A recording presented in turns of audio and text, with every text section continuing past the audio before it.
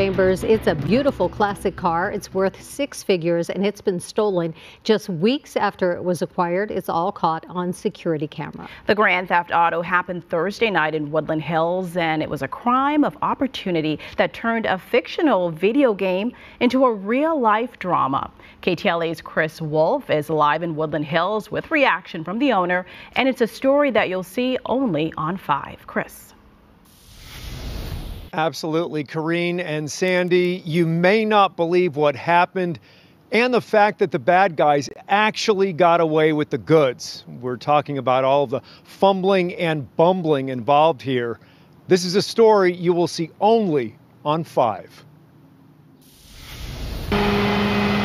He waited his whole life for this classic car, delivered just in time for Christmas at his home in Woodland Hills.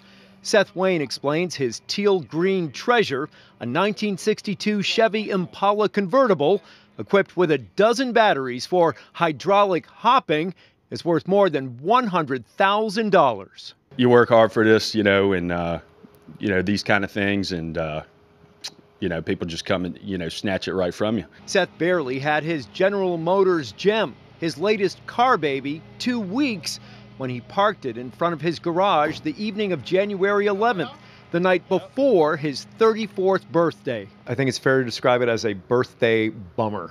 Yeah, I think so, definitely. Not the kind of thing you want to do on your birthday.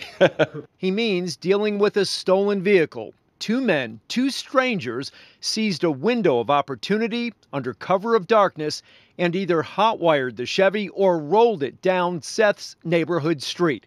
The car enthusiast tells us the thieves almost blew themselves up in the process. I guess they weren't familiar with what the hydraulics were or what was going on back there. And when they yanked the cables, the charger, the positive and the negative, they hit and sparks went flying everywhere. And what the bold yet bumbling bandits didn't realize was that the car was missing some parts as Seth had been working on the engine. Unable to get it started, the driver of the Hot Wheels yells to his accomplice behind him in a silver Prius to start pushing. Push me! Push me! Push me!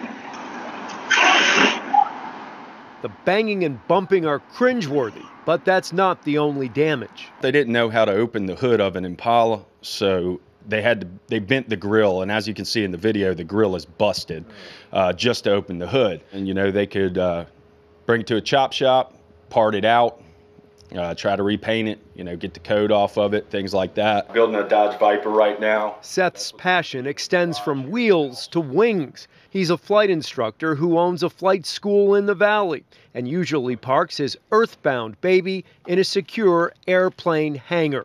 Push me! Push me! It just sucks, these punks are out here doing stuff like this.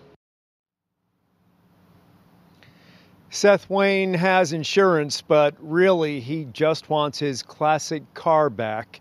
Anyone with information should contact the LAPD. Reporting live in Woodland Hills, I'm Chris Wolfe, KTLA 5 News. All right, Chris, thank you.